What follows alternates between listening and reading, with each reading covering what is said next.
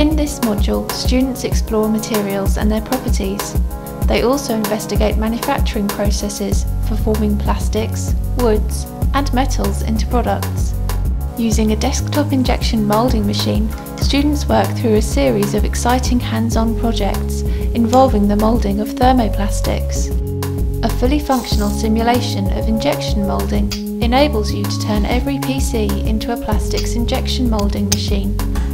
This means that you only need one hardware system in the classroom for group demonstrations and team problem-solving tasks. Students configure moulds, follow machine operating procedures, and observe mould flashing and shrinkage associated with poor design and processing techniques. This module also includes VMAT, our unique PC-based virtual materials tester. Sitting at their computer, students select materials and in turn test their properties using industry-recognised machines. Realistic results are presented for the learner to compare and contrast different materials. They also consider materials best suited to practical applications. For example, testing materials for density and tensile strength. Their strength to weight ratios are calculated, and the most suitable material is selected for an aircraft frame. The well-written, ready-made lessons supplied with this module help tutors introduce topics and allow students to go on and carry out tasks, independently and within teams. The learning content is designed for flexible delivery from a PC, server system or internet connection.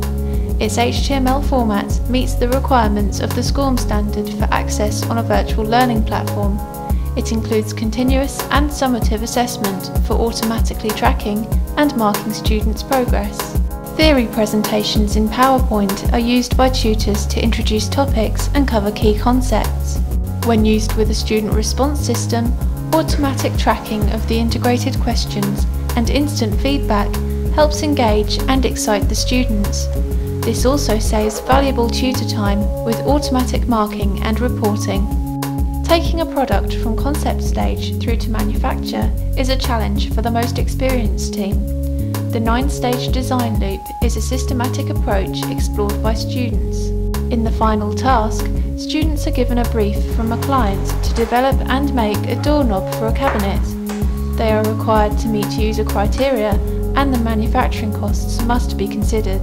The module is fully resourced with moulds so that different parts can be manufactured in quantity.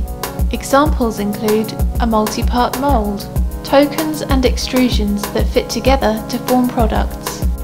A unique smart mould has multiple configuration options enabling different parts to be produced. Examples include corn cob holder, screwdriver with metal insert, door handles with various fixing options. This unique mould configuration system is integral to the injection moulder simulator, enabling students to investigate designs just like using the real machine. Support materials are available for tutors to set a manufacturing project.